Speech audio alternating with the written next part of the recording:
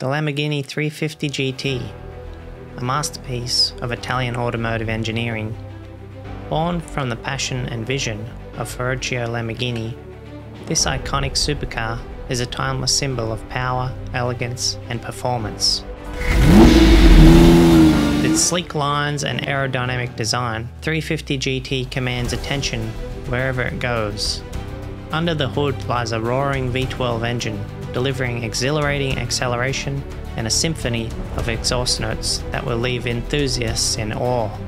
Step inside the cockpit and you'll be greeted by luxurious craftsmanship and cutting-edge technology. From the hand-stitched leather seats to the polished aluminium accents, every detail exudes sophistication and refinement. The Lamborghini 350 GT is a symbol of automotive excellence that stands the test of time.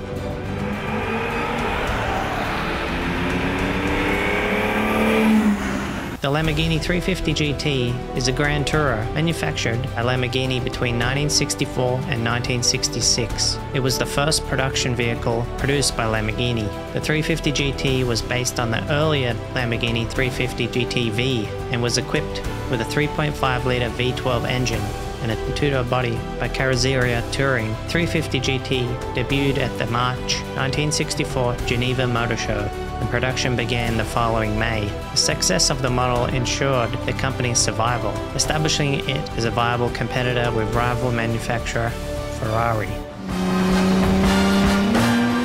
May 1964 to 1966, 120 built. The engine is a 3.5-litre Lamborghini V12 with 280 horsepower. It was a 5-speed ZF manual. Predecessor was the Lamborghini 350 GT-V, and the successor was the Lamborghini 400 GT. 1963 Lamborghini 350 GT-V prototype. After the testing of his prototype, lead engineer Giotto Bizzarini left the company. Giotto Bizzarini was born in Livorno, Italy in 1926. He studied mechanical engineering at the University of Pisa and later began his career at Alfa Romeo. Bizzarini's talent for engineering quickly became evident, leading him to work on various high-performance projects. In the late 1950s, Bizzarini joined Ferrari, where he contributed to the development of several iconic models, including the Ferrari 250 GTO. His engineering prowess earned him recognition and respect within the automotive industry. In 1961, Bizzarrini left Ferrari due to internal disagreements and founded his own company,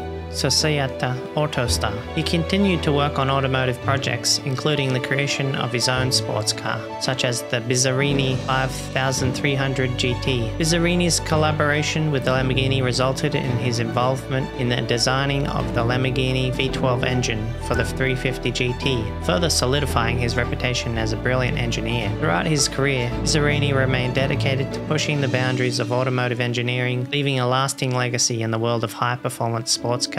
One notable quote attributed to Giotto Bizzarini is, "The ideal engineer is composite. He is not a scientist, he is not a mathematician, he is not a sociologist or a writer, but he may use the knowledge and techniques of any or all of these disciplines in solving engineering problems." This quote reflects Bizzarini's multidisciplinary approach to engineering, emphasizing the importance of drawing from various fields to innovate and solve complex problems. The following month, Ferruccio Lamborghini tasks engineers Gianpaolo Dallara with developing a production version of Bizzarini's 350 GT-V Grand Tourer. Dallara, with assistance in the project by engineer Paolo Stanzini and test driver Bob Wallace. One notable quote from Gianpaolo Dallara is, "The car is not only a tool for mobility, but also an emotional object. It's very important to feel good when you're driving." This quote reflects his understanding of the emotional connection between drivers and their vehicles, emphasizing the importance of enjoying the driving experience beyond mere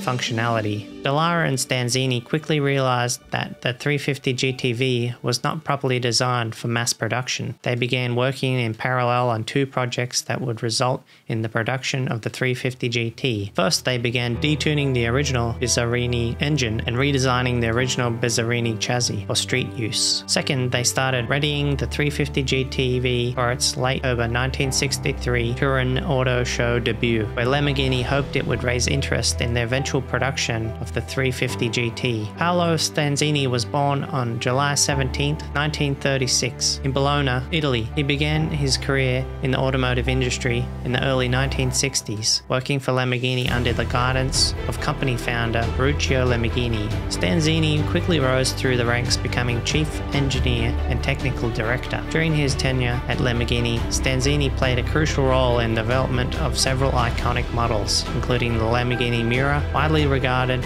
as one of the first supercars. And if you want to see that episode, I've done that before, so click the link. He also contributed significantly to the design and engineering of the Lamborghini Countach, another legendary model that helped cement Lamborghini's reputation for high-performance vehicles. In addition to his work at Lamborghini, Stanzini collaborated with Gianpaolo Dallara, another prominent automotive engineer, on various projects. Together they established a consultancy firm called Dallara Automobili Speciali in the late 1960s. Stanzini's expertise and innovative approach to engineering earned him widespread recognition in the automotive industry. Even after leaving Lamborghini, he continued to be involved in various automotive projects and remained a respected figure among enthusiasts and engineers alike. Paolo Stanzini passed away on February 14, 2017, leaving behind a legacy of engineering excellence and a lasting impact on the automotive world. 350 GT shared a number of features with the 350 GTV prototype, including a four-wheel independent suspension, the quad-cam 3.5-litre Lamborghini V12, and an aluminium body. A number of mechanical revisions and refinements were made due to the suggestions of the Neri and Bonaccini Racing Development Shop and test driver Bob Wallace.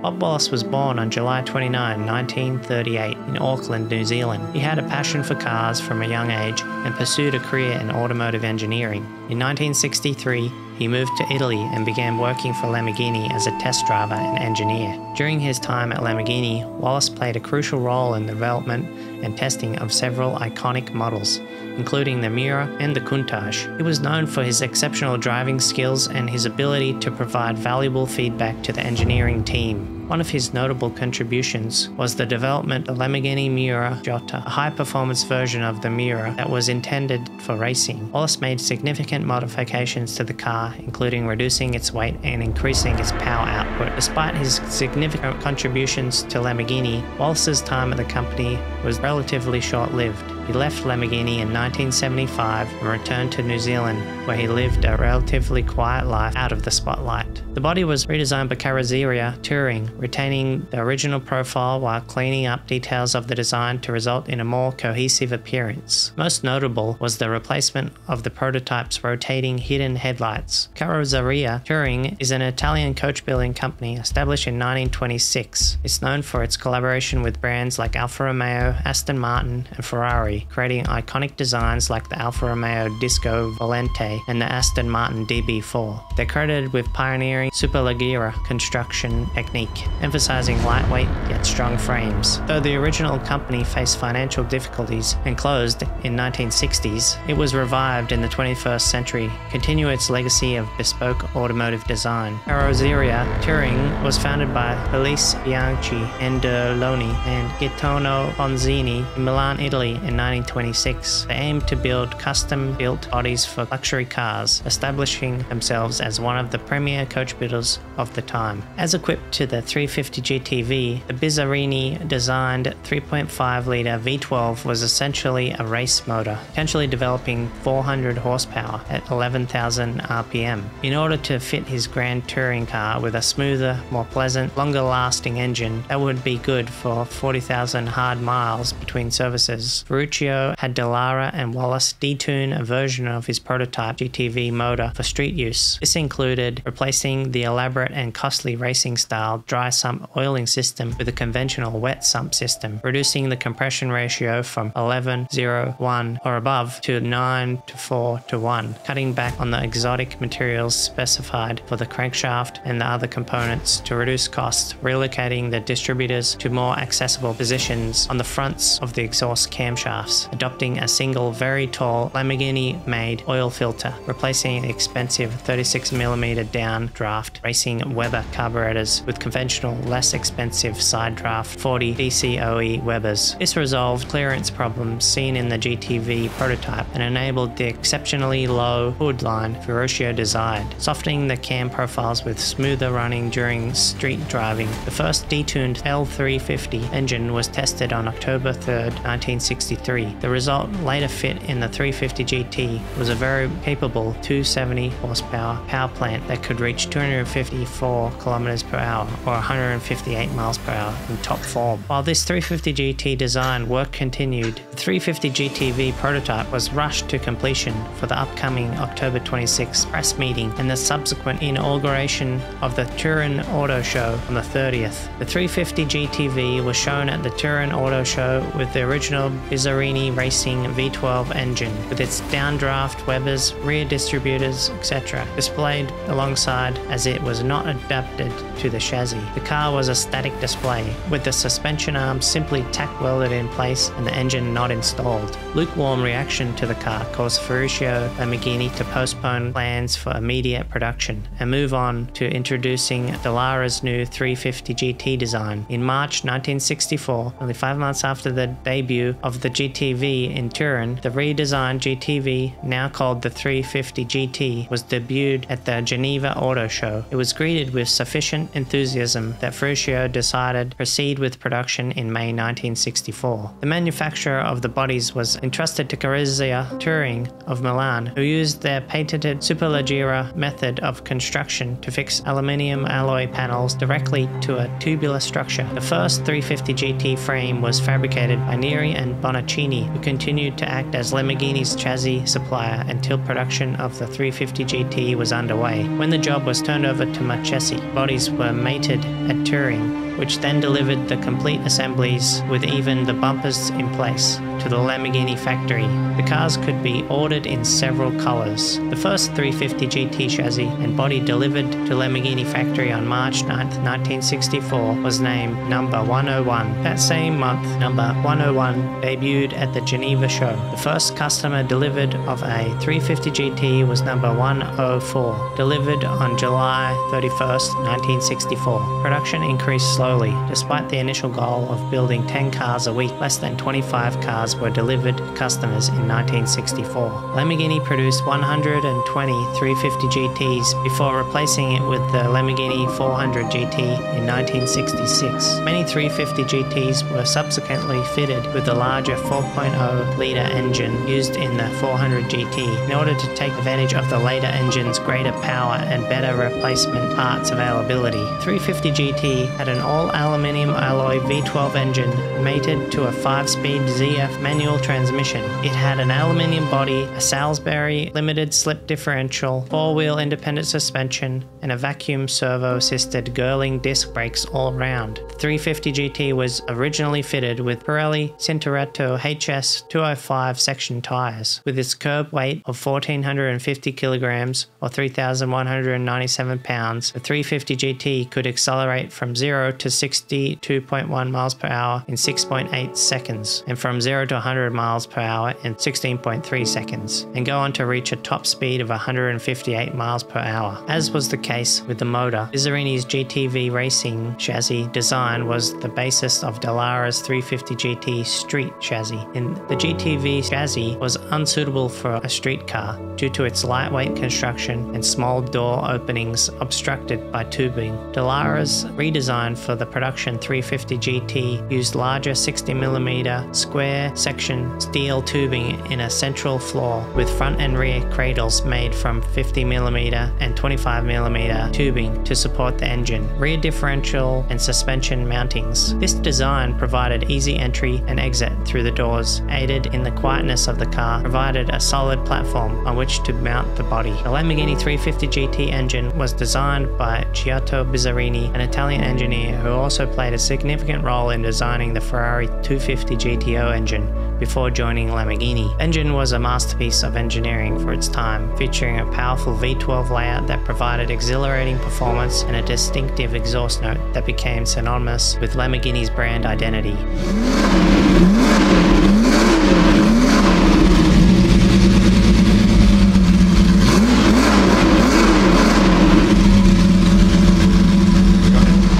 suspension was fully independent, with unequal length wishbones and coilover shock absorbers. In the rear, the coilover assembly was located to the rear of the suspension wishbone mountings. The rear suspension wishbones were asymmetrical front to back, with an offset that brought the rear wheel hubs towards the spring mountings. This arrangement provided increased resistance to the torsion and improved stability during acceleration and braking. Anti-roll bars were equipped on front and rear. Quality control of the early 3.5-litre engines was very high. Each one underwent tests for 24 hours on a shank-Walge dynamometer, being run for the first 12 hours under electrical power and then with gasoline at increased speeds, producing 280 horsepower at 6,500 RPM. A detailed analysis was made of its behavior before installation in the car, or at least 500 kilometers of mixed tests running by Wallace. The Lamborghini 350 GT, a master of automotive engineering and design that graced the roads between 1964 and 1966. This Grand Tourer, born from the visionary minds of Lamborghini, represented the company's inaugural venture into the realm of production vehicles. With its powerful performance, exquisite craftsmanship, and timeless design, 350 GT left an indelible mark on the automotive history, shaping Lamborghini's legacy for decades to come. The genesis of the Lamborghini 350 GT can be traced back to the early 1960s, when Ferruccio Lamborghini, the ambitious founder of the company, set out to challenge the dominance of established marques like Ferrari. Inspired by his passion for speed and precision engineering, Lamborghini assembled a team of talented engineers and designers and craftsmen to realize his vision of creating the ultimate Grand Tourer. Carrozzeria Touring, a renowned Italian coach builder famed for its lightweight construction techniques and elegant designs. Under the guidance of chief designer Carlo Felice Bianchi Andolini, Carrozzeria Touring crafted a sleek and aerodynamic body for the 350 GT, incorporating elements of Italian flair and sophistication. The result of this collaboration was unveiled to the world at the March 1964 Geneva Motor Show, where the Lamborghini 350 GT made its stunning debut, boasting a breathtaking design characterized by its low-slung, muscular haunches and distinctive grille. The 350 GT captured the imagination of automotive enthusiasts and critics alike. Underneath its striking exterior, the Lamborghini 350 GT housed a formidable powertrain, engineered to deliver exhilarating performance on the open road. The heart of the 350 GT was a 3.5-litre V12 engine, a masterpiece of engineering that produced 280 horsepower. Paired with 5-speed ZF manual transmission, the 350 GT offered blistering acceleration and effortless cruising capability, making it the perfect companion for long-distance journeys. But the Lamborghini 350 GT was more than just a powerhouse on wheels. It was a testament to the craftsmanship, attention to detail that defined Lamborghini's approach to automotive design. From its hand-built aluminium body to its meticulously crafted interior, every aspect of the 350 GT exuded luxury and refinement. Stepping inside the cabin of the 350 GT was like entering a world of opulence and sophistication. Plush leather upholstery, gleaming chrome accents, and polished wood trim adorned the interior, creating an ambience of understated elegance. The driver-centric cockpit featured ergonomic designed controls and instruments, ensuring maximum comfort and convenience behind the wheel. But it wasn't just the aesthetics that set the Lamborghini 350 GT apart. It was also the innovative engineering solutions that enhanced its performance and handling. The 350 GT featured a sophisticated suspension system with four-wheel independent suspension, ensuring optimal ride comfort and stability in all driving conditions. Vacuum servo-assisted Girling disc brakes provided confident stopping power, while Salisbury limited slip differential helped harness the V12 engine's prestigious power. From the winding roads of the Italian countrysides to the racetracks of Europe, the Lamborghini 350 GT proved its mettle time and again, earning accolades and admiration from enthusiasts and critics alike. Its sleek silhouette and thunderous roar became synonymous with automotive excellence, cementing Lamborghini's reputation as a force to be reckoned with in the world of high-performance automobiles. Despite its limited production run of just 120 units, the Lamborghini 350 GT left an enduring legacy